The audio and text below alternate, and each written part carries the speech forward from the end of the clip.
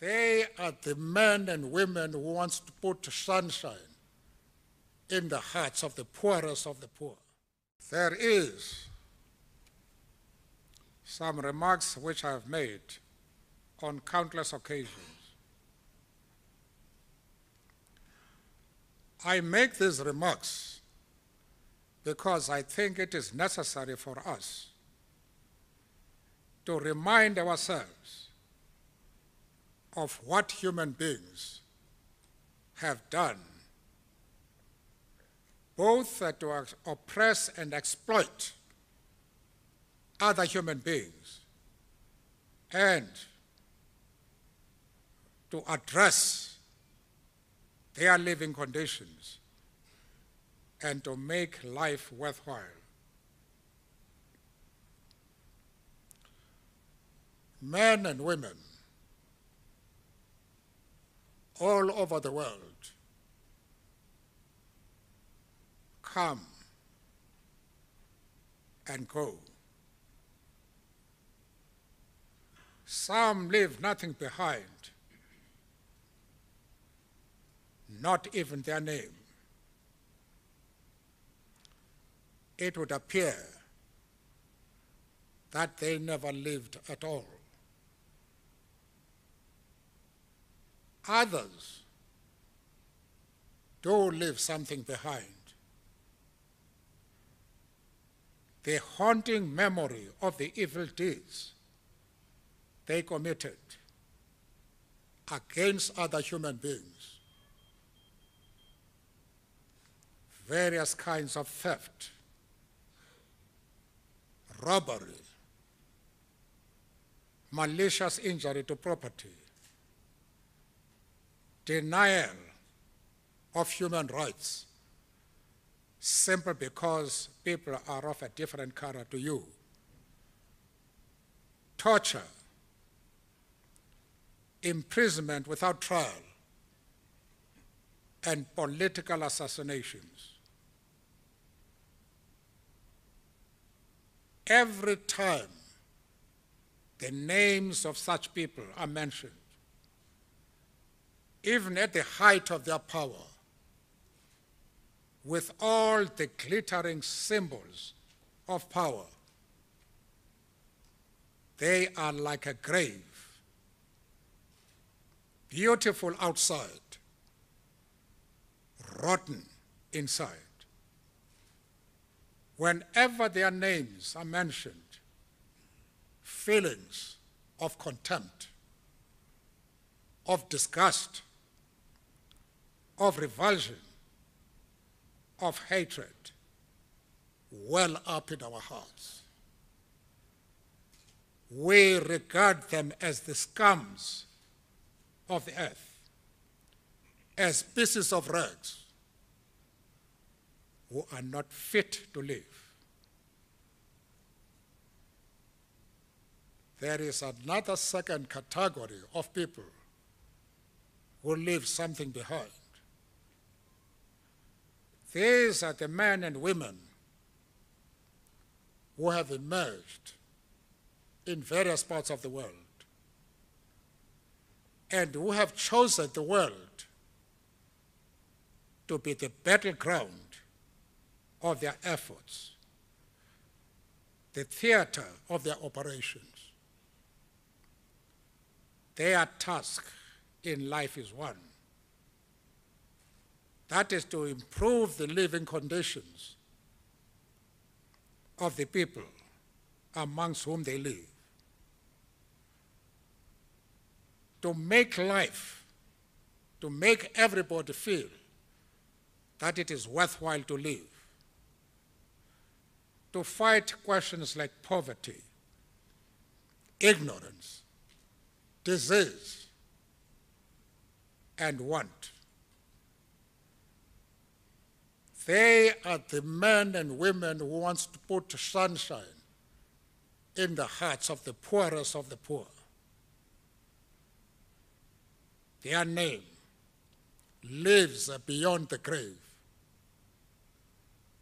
They are the men and women who, when their last day comes, we are able to say from the bottom of our heart, here lies a man or woman who has done his or her duty to country and people. Their names live beyond the grave. They become immortal. I have traveled around this country. I've traveled around the world. I have seen, as a result of efforts that have been made by men and women who were hardly known before, the father of this young lady, the late Oliver Tambo, the old man next to us here who sent me to jail, Walter Sisulu. If I had not met him, today I would have been a rich man. But I'm poor because I ignored the advice of my principal, under whom I had my articles of clerkship as a lawyer. He kept on warning me, leave Sisulu alone. You will spend the greater part of your life in jail. I didn't believe him, and that's what happened as a result of association with him. But on a serious note, these are the men and the women who have put sunshine in the hearts of the poorest of the poor. But they are not the exceptions. As I look at you, there is written across the faces of many of you that feeling of immortality. And that is what has given me hope, because I find that expression as I travel right around the world. And today we're meeting here to celebrate an event which is designed to empower our young people, because, as has often been said, our youth are the most important national asset that we have. Amongst these children are going to be members of parliament, are going to be ambassadors, are going to be cabinet ministers, are going to be deputy presidents, are going to be presidents. It is for that reason that we should give them the opportunity to advance. And this Children Fund is a small contribution in that direction. And I'm very grateful that South Africans have responded to the challenge I made when I established this fund. There is no black man, there is no white man. All of them regard themselves as South Africans, and that this is a common cause which requires their participation. And it is for that reason that every night when I go to bed, I do so full of strength and hope, because I can see in my own country the rainbow nation emerging. Different cultures, but one nation. And it is in this spirit that I came here. And it is in that spirit that when I come to a gathering of this nature, I feel 50 years younger than I am. Thank you.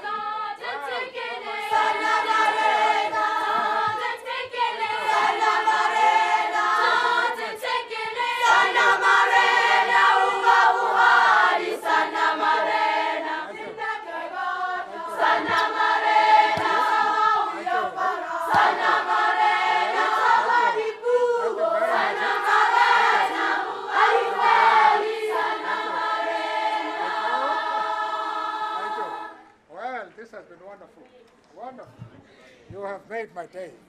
I'm not going to wash my hands. Eh? Thank you. All right. Thank you. Thank you. Thank you very much. Eh? Thank you. Thanks a million.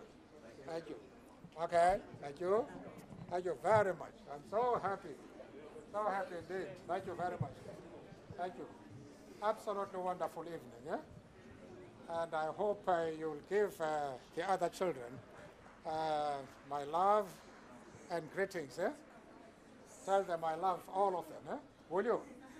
In your respective schools. Very good. And I'm so very proud of you. Very proud. Very proud. Bulela kakhulu, yeah? Bulela kakhulu. How are you? Very nice indeed. Very nice. Yes? How are you? Very nice. I'm very proud of you. Very proud of you indeed. Eh? I'm so proud of you. Very proud. Will you tell the children in the school that I love them? Very good. Very good indeed. I'm so happy to have danced with you, you know. I'm very happy indeed that you allowed me to dance with you. Thank you. Thank you very much. Well, I'm very, very, very proud of you. Eh? Thank you. Okay, thank you. Thank you. Thank you very much. Thanks a million. Eh? Thank you. Well, it was a great day for me. A great night indeed. Please enjoy yourself. Eh? Yes. Very good. Very good. I'm very proud of you. And I know that our country is now on the map when I see you. Thank you very much. Eh? Thank you. You remember what to say to the other children? What did you say to them? Huh? That I love them, eh? Very good. First class. First class. Thank you. Bye-bye. Bye-bye.